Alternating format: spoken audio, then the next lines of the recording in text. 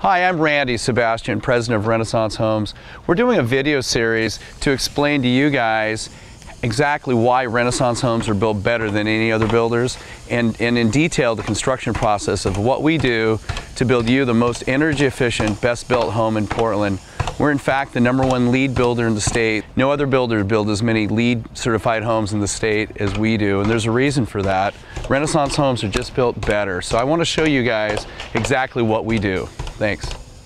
Okay, here we are at the mechanical part of the home, and over the years, I've been building for, again, 26 years, you really get better at how the mechanics of the home work. It's much like the organs of a human body, or the veins, or whatever. And so what this is this is the furnace main standpipe.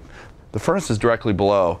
How we build, which is different than other builders, is we've got our furnace coming up, and if you see these heat ducts here, these are within the floor of the second floor. Okay, so you get bedrooms up above.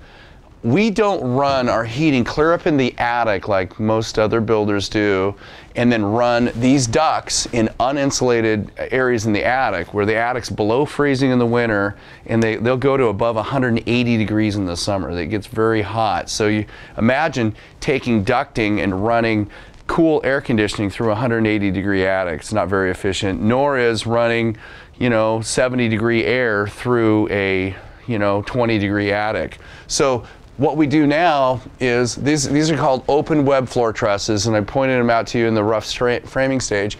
Well, how we use them is there's more space to run heating, again, within the floor of the second floor. We also have our electrical. You can see the can lights through here. I don't know if the camera's showing that. So you have the electrical, and then also plumbing. Plumbing runs through.